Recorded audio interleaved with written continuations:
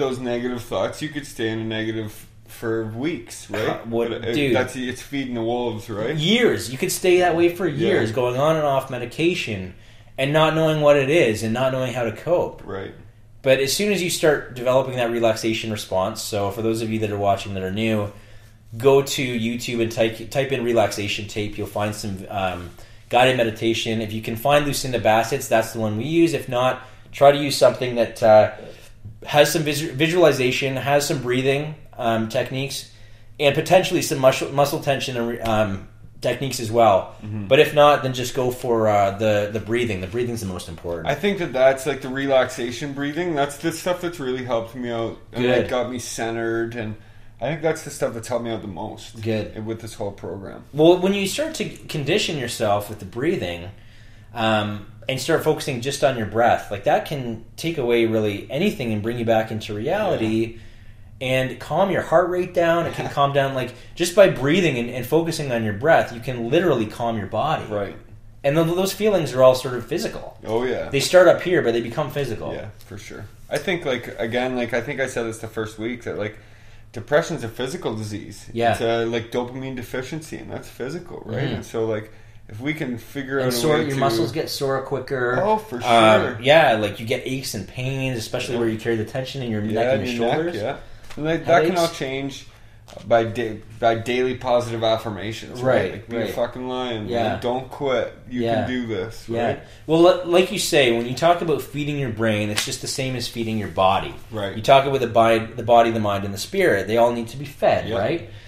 So when you say you are what you eat, if you're eating potato chips, it's like, okay, well, you're a couch potato, right? So if you eat healthy, your body's going to respond in a better way. Mm-hmm. If you give yourself healthy thoughts, your mind's going to respond in a healthier way. If you are healthy spiritually, if you meditate, if you do breathing exercises, that's spiritual as well. Yeah. If you do all of these things, you're feeding everything with positivity, and you're going to respond in a much healthier way. Oh, yeah. And live a much healthier life. So that's what this is for. It's not rocket science. It's just we never learned these tools. Yeah. No one ever taught us this shit. Can you imagine how different life would be if we did get taught these tools, say, 15 years ago? Yeah, 15 weeks, dude. You can do this in three months. A lot of it's going to be repetitive, too, just because it's building the reinforcement. Yeah. So anyway, if you guys are... we just need to be comfortable talking to ourselves and talking to ourselves to make ourselves feel comfortable. Right. So if you guys are looking for thoughts to replace the negative thoughts, one of the recommendations in the program that we do is Lucinda Bassett, who runs the program, says, well, what would Lucinda say? So think to yourself, what would Paulie say? What would Shawn say? What would Scott say if you were beating yourself up? And try to picture our voice and what we would say to you to kind of make you feel better. Mm-hmm. And then write that down and start saying it to yourself. Yeah. So... anyways, I'm out of notes. I'm out of notes too. Yeah. Is there anything you want to add for tonight? I think just we have to take it easy on ourselves when it comes to this stuff. Like we've obviously worked through a lot of things in our lives to get to a point. It's not that we started today and said, "Oh, I'm not going to be a negative thinker." No, we've worked on years and years, right? I think the thing that I would love to get, and always, like I think I've said this every single time, every week. You gotta have some faith and you gotta have some patience, and like I understand that those are tough tools to acquire. Yeah.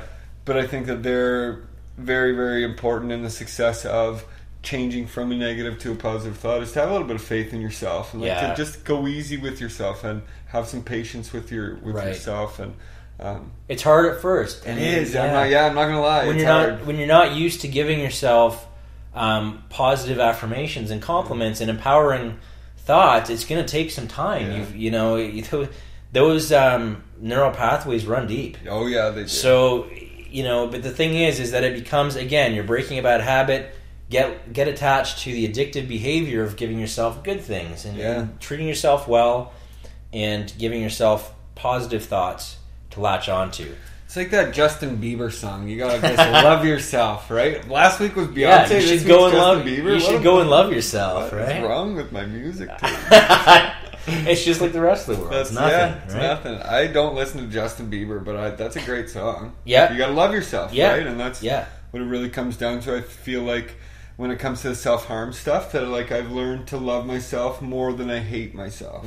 And that makes me not go and self-harm automatically, right? And so that's a little victory for me, that I love myself more than I hate myself, and that balance has always been the other way. And that's something that just talking in right now, that's something cool that I'm going to take with me. I've like just started this thing just this week about writing 3, like not a gratitude list, just 3 things that made me really happy today. Yeah. And good. Like, I look at those at the end of the day, and I think like, even if I've had a terrible day, I got out of bed. Yeah. You know what I mean? Yeah. That's like my thing. When I'm depressed, I don't get out of bed. I don't either. Right? Yeah. So if I can get out of bed, I'm writing that shit down. That is something that I'm proud of today. Or if I brushed my teeth, or if I looked in the mirror, I have a really tough time looking at myself in the mirror when I'm depressed, which I just don't like who I am, right? And that's all that is. And I've broken so many mirrors, punching them, just snapping them because I don't like who I am. And I haven't broken a mirror in like so long, because I'm starting to love myself, and this is years, right? And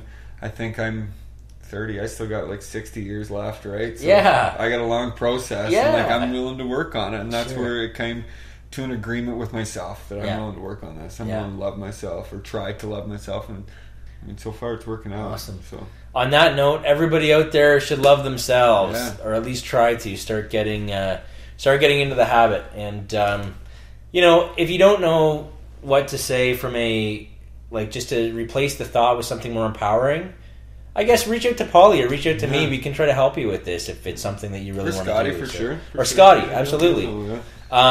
Anyway, we'll end it there for this evening. And that was a good one tonight. I like that. Yeah, it was. It's a good one. You start to feel good when you start talking about these things and really focusing on the positive.